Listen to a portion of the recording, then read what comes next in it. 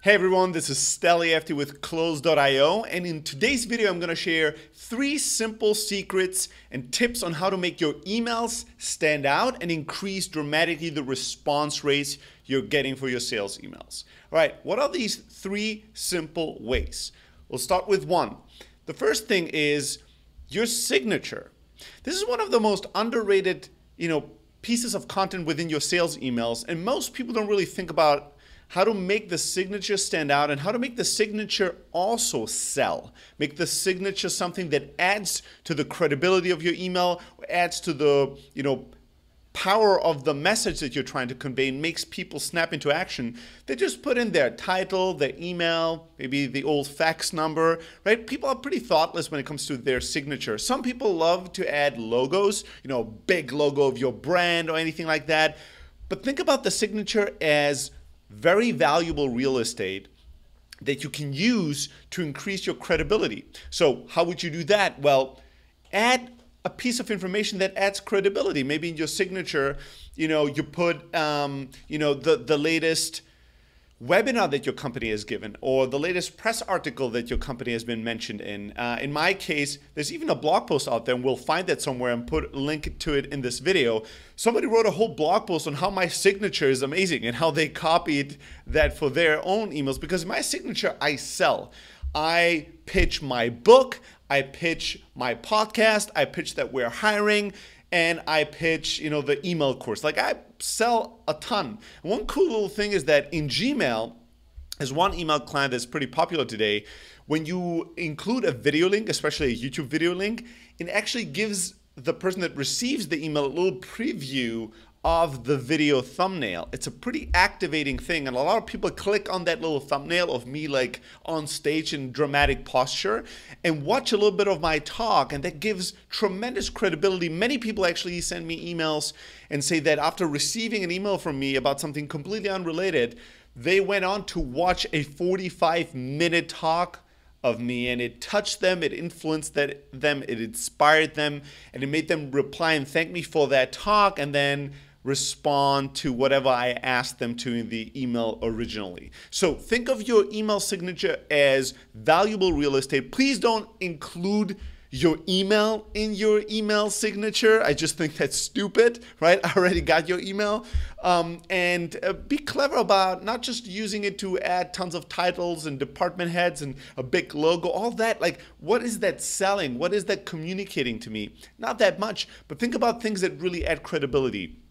Case studies, press, books, talks, webinars, anything and everything that really raises the credibility of who you are, not just where you work and how to get in touch with you. So the email signature can be an amazing place to sell and to make you stand out from other emails. The second place is the PS line at the end of the email. This is actually a pretty kind of black belt trick. Many people in the right sales email, they don't think about adding a PS at the end of the email at all. If you do, there's studies out there that show that people, when they screen through emails and there is a PS line, they will actually jump right to the PS and read it first. So if you know about that, you can make very effective use of it. You can add a PS that adds a little bit of information that needs to be compelling. It needs to be powerful. It needs to be something that adds tons of credibility. It could be, PS, not sure if you're aware that we just closed our 10,000th customer. Here's a little article about it. Or PS, whatever it is, we have a connection, with a common connection. We both work with this person, and he said great things about you. Whatever it is, you can put something in PS that's not apparently super important to be part of the main email, but still is powerful, especially if you want to add credibility again. Having a powerful PS and using the PS at the end of the email as something that you are aware of will draw people in first, and they'll might skip your main message and go there immediately, can be a very, very powerful and very cool tool. And I don't see too many, people out there that send lots and lots of sales emails make use of the power of PS.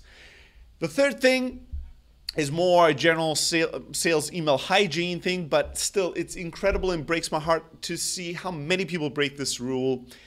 Most of your emails should be short, right? I'm a huge fan of keeping things tight, keeping things simple, editing it down to the core message, especially in the first time that you communicate with me. You want to be respectful of my time. You want to be respectful of your time. You want to keep things short. But if you have an email at any point in time in the email conversation where you need more content, and there's good reasons for it, make sure to format the fuck out of your content. Make sure to really take use of formatting when you send slightly longer emails.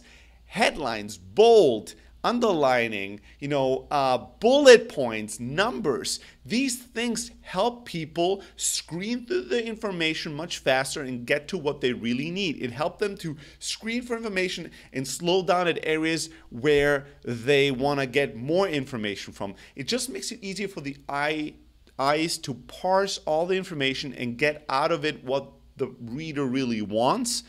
And it shows that you have an idea and a sensitivity for respecting the reader's time and making it easier for the person that's reading it to make sense out of all your content. Imagine an email that's 10-page long, it's just all one blurb of text. It's unreadable, right? So just because it's an email doesn't mean you can't make use of good editing and good formatting, just like you would if it was a magazine or a blog post or any other web page, right?